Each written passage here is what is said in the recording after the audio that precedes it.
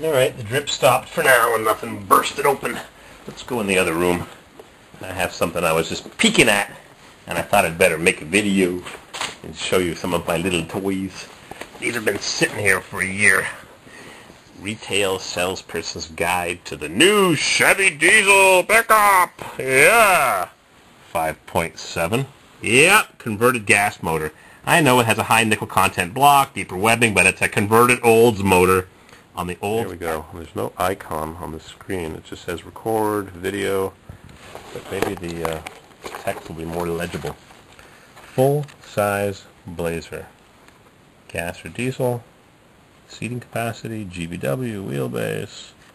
The two-wheel drive Suburban has a 200-pound greater GVW right there than the four-wheel drive. I guess the front differential will lose weight carrying capacity.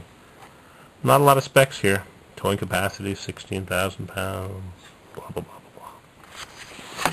Anyhow, there's just too much to show you in here. But so here's the interior on the brand new Suburban.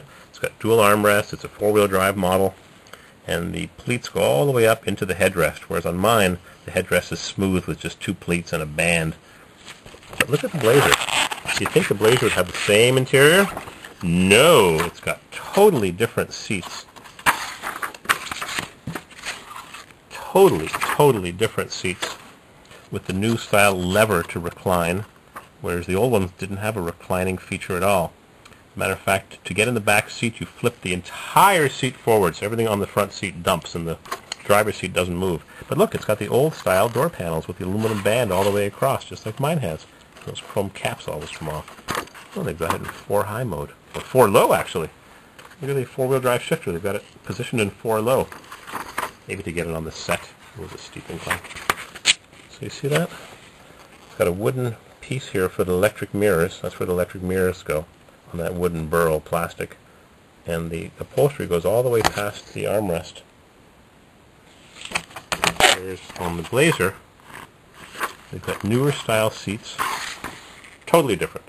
I don't even know if it's the same architecture on the seats. And they're totally upholstered differently.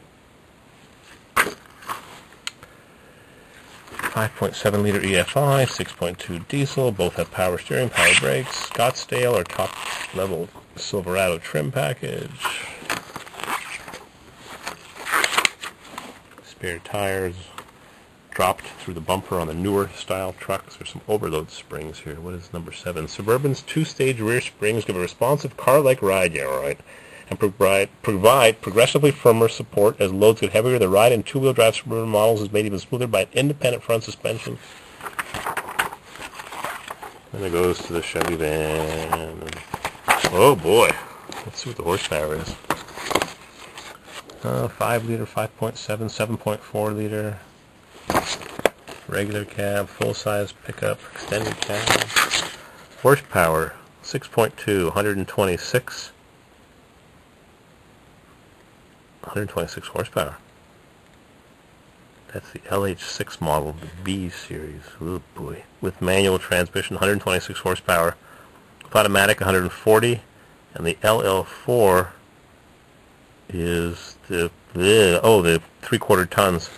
Get an extra 3 horsepower because they've got no EGR. Compression ratio, 21.3 to 1.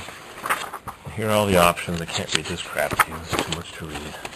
That's 10 Blazer. Here we go. Full size. Full hyphen size. I wonder if that text is easier to read in macro mode. I can barely read that standard interior. Let me switch back to the regular mode and see what happens.